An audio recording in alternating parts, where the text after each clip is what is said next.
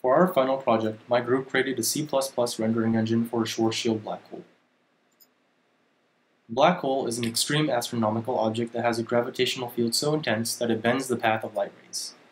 This causes all kinds of visible distortions in a phenomenon known as gravitational lensing.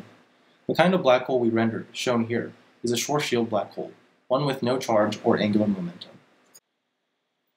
This is a non-linear Raytracer, as it works in curved spacetimes. We calculate the path of each ray in a stepwise fashion, as we can no longer rely on the geometry of straight lines. In each time step, we update the velocity and position of the ray using a linear equation that reduces the equations of motions for a null geodesic or massless particle around a Schwarzschild black hole. Even with this simple reduction, we can create some pretty stunning renderings.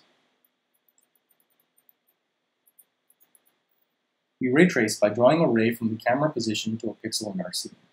However, instead of traveling in a straight line, our ray will curve based on our equation of motion. We step the ray and stop on intersection with our scene. Our scene consists of primitives which the ray can intersect.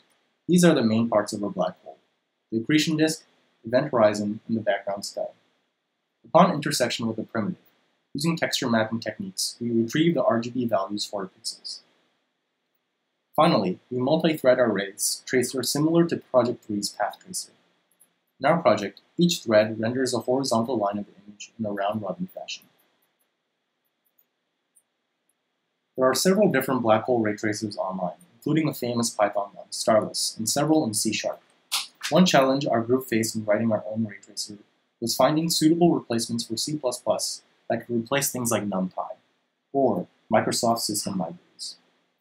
Our results paid off, however, as a Raytracer was up to 6 times faster than a comparable C# project and twice as fast as Starless.